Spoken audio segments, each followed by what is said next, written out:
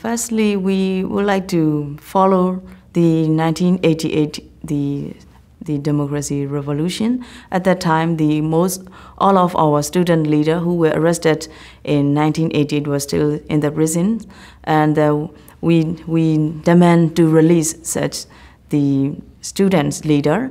And also in 1988, there were 10th anniversary of 88 revolution, and also we demand to implement 1990 election results, and that's why we continue the generations democracy movement and support the NLD party and the lady during this period. They asked to implement 1990 election results within the 60 days. If not, the consequences are the duty and the responsibility of the military regimes.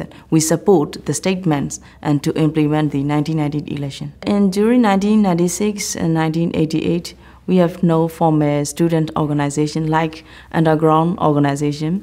The connection between the student activists are really secret.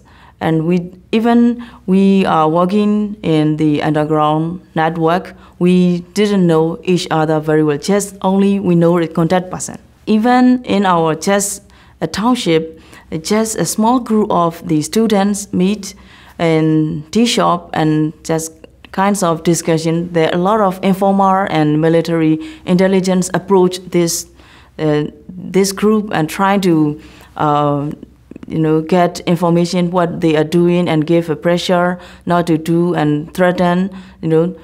Because they are really afraid of the young people and students who would like to engage in politics and who will oppose the military government during this period. And they try to repress the people and threaten the people, and if someone did not obey, and they sent easily these people to the jail.